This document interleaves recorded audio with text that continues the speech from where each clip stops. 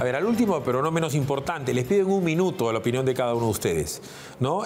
La Comisión de Constitución aprobó el dictamen de ley para someter al antejuicio o juicio político a altos funcionarios del Estado, es decir, que si el Pleno del Congreso lo ratifica, los titulares de la JNE, es decir, Jurado Nacional de Elecciones, OMPI y RENIEC podrían ser incluidos en las acusaciones constitucionales. La propuesta fue aprobada con 16 votos a favor, 4 en contra y 5 abstenciones.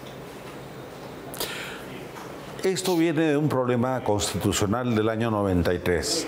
La Constitución del 93, siendo muy buena, tuvo errores hermenéuticos muy técnicos y lo que antes eran poderes del Estado los dejó sueltos como organismos autónomos.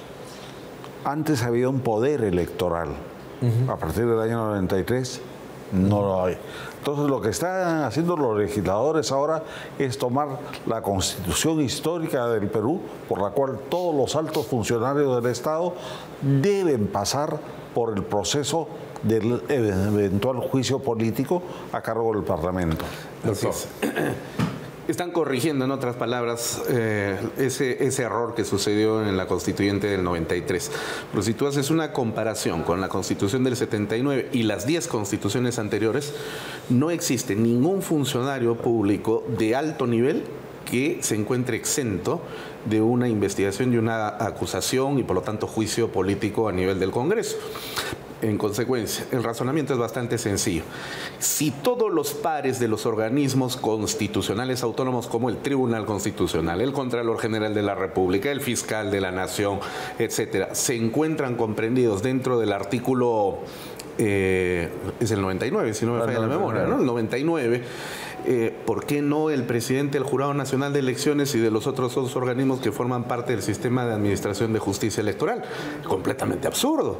Así que entonces esta es una corrección, como lo dice muy bien don Hugo. Muy ya saldrá a las arenas a quejarse a la Comisión Interamericana de Derechos Humanos de que lo están persiguiendo, seguramente. Más que tiene más seguridad que Ina Boluarte, pero en fin.